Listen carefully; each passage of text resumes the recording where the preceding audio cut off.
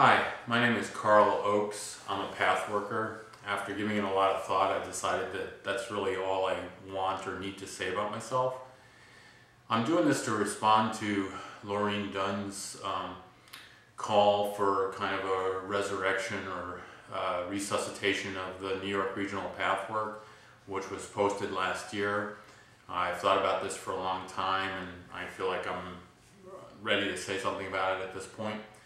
My intention is to stimulate a conversation among people who care about the New York Regional Pathwork, and hopefully to have that conversation maybe start here on YouTube, where everybody who's interested can participate and can see what other people have to say, and then eventually, when we've kind of created a container for it, to continue that conversation in private and to use that as kind of the basis for the new growth in the NYRP. I want to talk just really quickly about what my intended audience is here. Obviously, since it's on YouTube, anybody who wants to can see it. But I'm not really addressing myself to people who don't have an interest in pathwork or to people who maybe have had a connection to pathwork in the past, but who are done with it, who really don't have any kind of loose ends, have kind of moved on to other things, and don't need or want to revisit it. The people I am talking to are, first of all, people like myself who have had a connection to pathwork and who did get something out of it, who do still feel connected to it, and yet at the same time feel, maybe a sense of personal disappointment in the sense that they perhaps didn't get everything out of it that they wanted to, or that they felt that they could have, and also feel a sense of disappointment about the condition of not only the NYRP, but really pathwork throughout the world, with the exception of Brazil, I guess, where it's thriving. Everywhere else it seems to be withering. So I'm talking to you, the people who just kind of feel like there was something there, that some promise that didn't get fulfilled. I'm also talking to people who are still connected to the pathwork, who are still connected to the NYRP, who still are actively trying to kind of bring it back online and have it be a thriving community. The one other group of people that leaves out that I want to talk about is people who have not yet been connected to the pathwork, but who eventually are meant to be in this lifetime.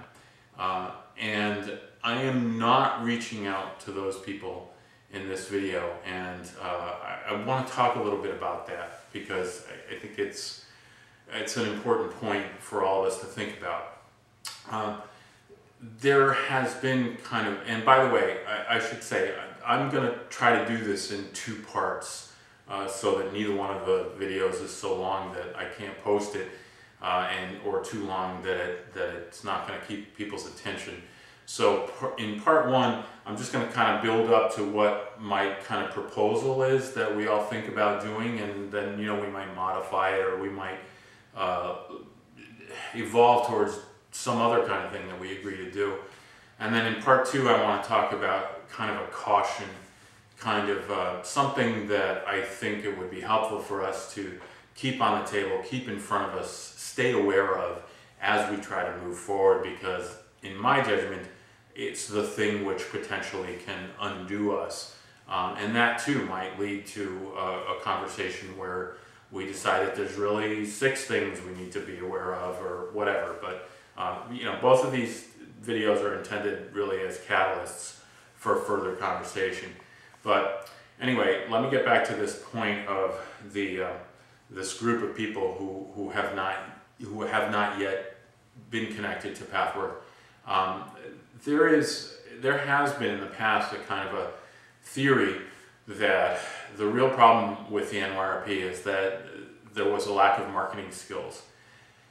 And if only, we knew how to get out there. I'm going to say we, because even though I'm not connected to the NYRP on a day-to-day active level, I'm still definitely energetically and spiritually connected. So when I talk about the NYRP, I'm just going to include myself in that.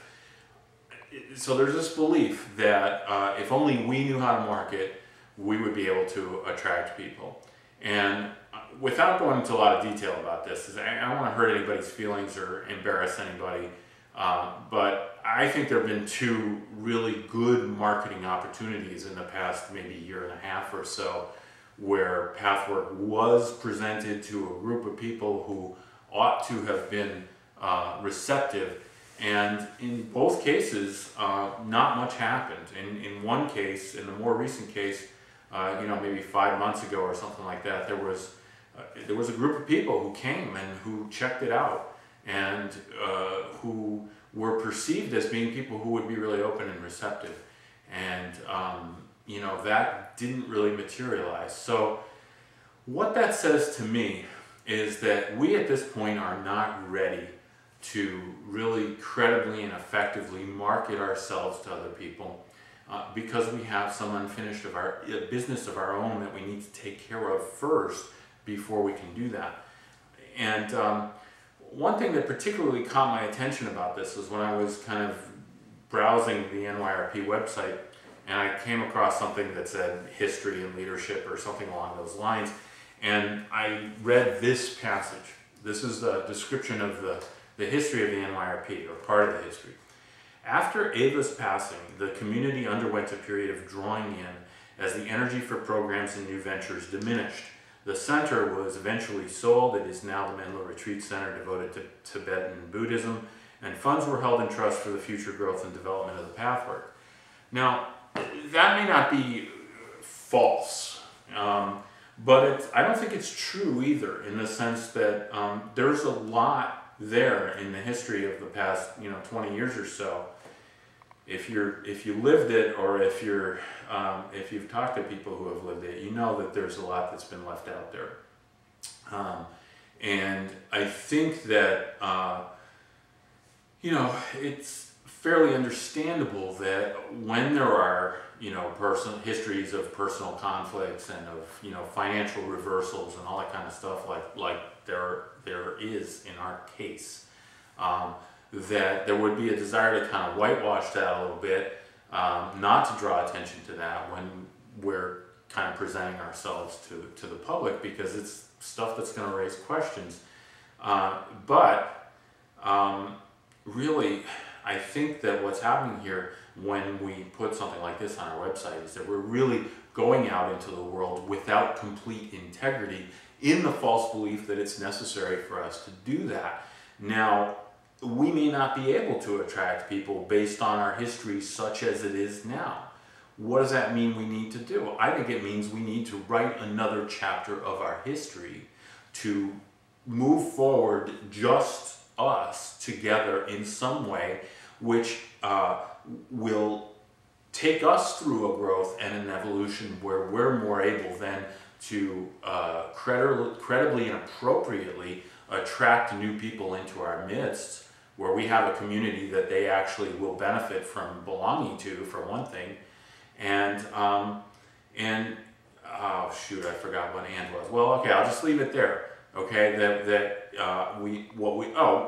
then we can write about that or talk about that when we present ourselves to people, and the whole story. We went through this period of decline and conflict, and we lost our center and all that, and then we did this next thing, and now we're here. That whole story will actually be attractive to people. So let's live another chapter of our evolution, which will cause us to grow and which will give us a story which we're not afraid to tell. All right? That's really where I'm coming from in this whole thing.